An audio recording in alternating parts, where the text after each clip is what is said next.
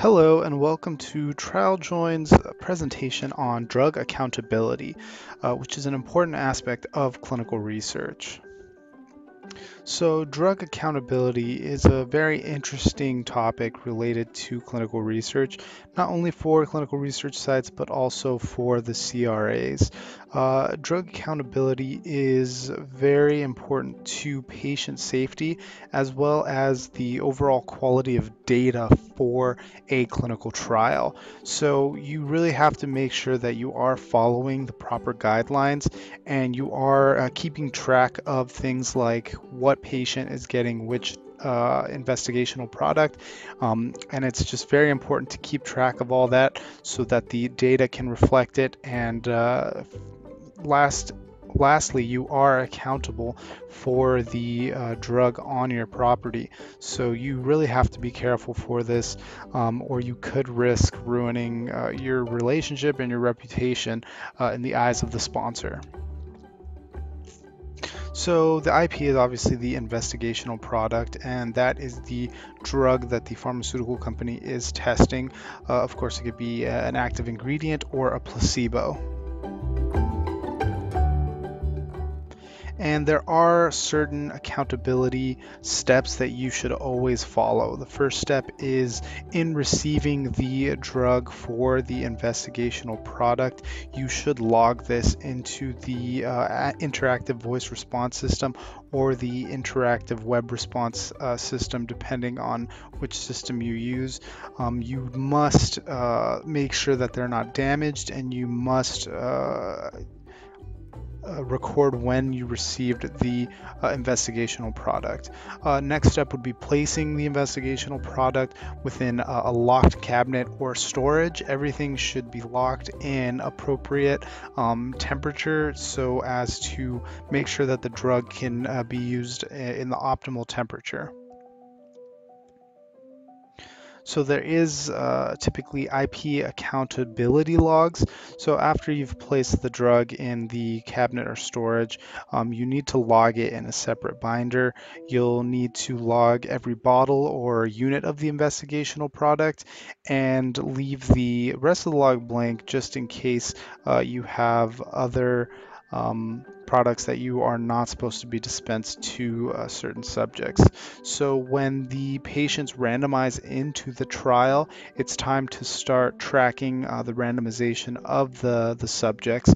And depending on what method you're using, the website will give you the number, which refers to the number of the investigational product he or she received on a specified visit. This goes back to really keeping track of the data and making sure that patients are receiving the medication, the appropriate medication. And it's the job of the site coordinators to really make sure that the appropriate bottle or the unit of investigational product is given to the correct patients. So returning the investigational product, this should be done regardless of whether the bottle is completely empty or not. The sponsor is definitely going to want the leftover investigational product and anything that was related to the investigational product, such as um, the empty bottles. So filling out an accountability log should give the following information, which is the number of every single unit or bottle, the data when the investigational product was received, the date when the product was assigned to a subject, which investigational product to which subject was given, how many pills were assigned to each subject, the date of return of the investigational product, how many pills or units of the investigational products were returned, and the investigational product that's returned to the sponsor and CRO at the end of the study and date. You have to remember that this is proprietary sponsor information, so they are going to want to have everything well organized and well tracked. And logging data on time is extremely important. Sometimes coordinators forget because they're busy, they're running around, and when this happens, it can easily turn into a huge mess.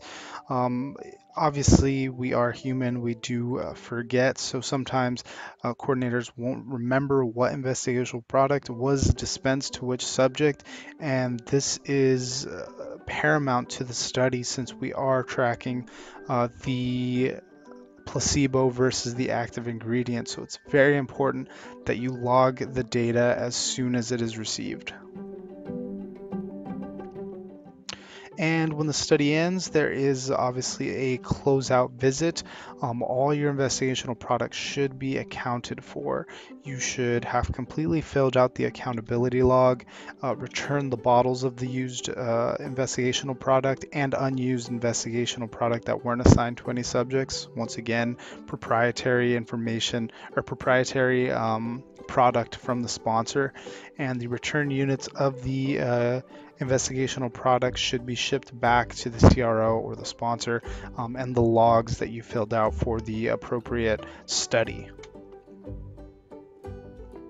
And so the CRA is the monitor of the study. That means that the CRA is responsible for all the steps explained above.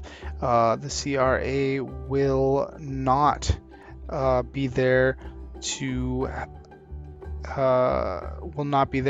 make sure that all the steps are correct. They will only monitor that their site is doing the drug accountability and that they're doing it correctly and importantly, more accurately. So really the CRA is there to make sure that everything is being kept track of in the investigational product log, that all the investigational product is being handled properly with the most care. And then for the closeout visit, the CRA will ship the investigational product back to the sponsor or CRO. So for the FDA, there are warning letters for drug accountability failures. The FDA will check and control if all your drug accountability processes and activities are accurate. And if a site fails to comply, they will send you a warning letter. And some of the reasons you can receive a warning letter include records of incomplete or incorrect distribution, adequate inventory of drugs was not maintained, lack of drug accountability, not keeping records, or shipping invoices and dispensing records that show more drugs being administered than received. Issues between forms of drug administration and accountability, study medication is missing, or the CRO failed to supervise the clinical trial and ensure compliance. So drug accountability is an important field in clinical research. It is part of the industry, and you should do everything in your power to make sure that you are being compliant and that you are properly taking care of the investigational product.